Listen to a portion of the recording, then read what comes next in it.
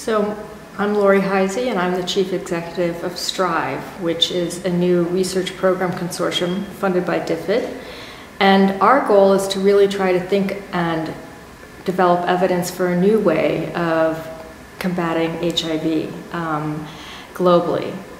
So we're working with partners in India and in Tanzania and in South Africa to try to look at how we can create environments in which people can make healthier choices.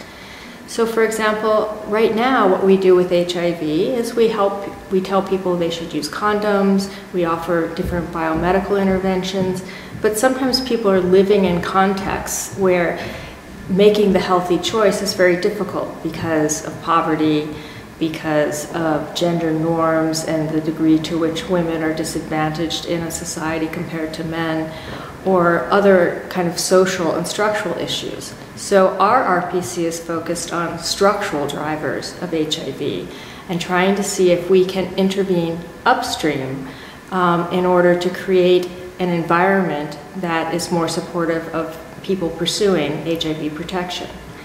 So we're concentrating on 4 different groups of drivers. One is gender inequality and violence against women, which limit women's ability to protect themselves in relationships.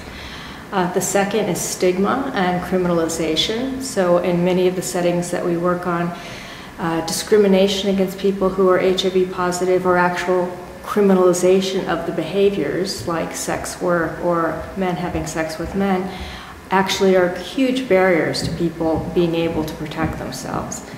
The third is lack of secure livelihoods. So many men and women are forced to migrate in separating families, or women are forced to engage in transactional sex in order to gain resources, simply because they're too poor and don't have access to secure livelihoods.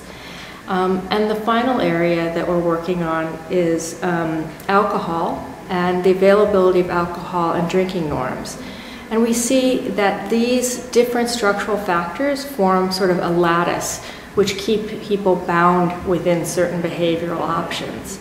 So within the RPC, what we're trying to do is understand both how these pathways work, so how does insecure livelihoods create or limit the ability of women and men to, for example, keep themselves safe from HIV. But we're also trying to test new interventions. So if you think about how we're intervening right now with HIV, we're intervening right at the point of potential infection. So we do male circumcision, we do condom use, but we don't intervene upstream. And so we want to try to prove through research that if we address things like gender inequality and stigma, that actually we can have a positive impact on HIV.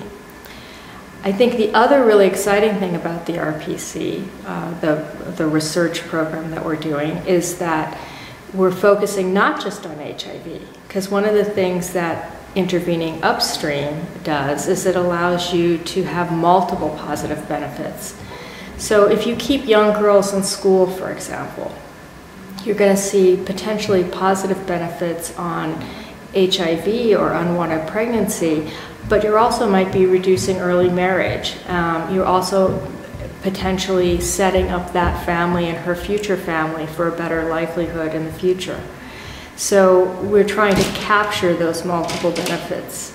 And we're trying to make sure that in figuring out investment decisions, when we're making decisions about whether or not to invest in this idea or that idea, that we're capturing the full range of benefits so that we can actually show that it's actually cost effective to intervene upstream compared to just concentrating on one endpoint or one problem at a time.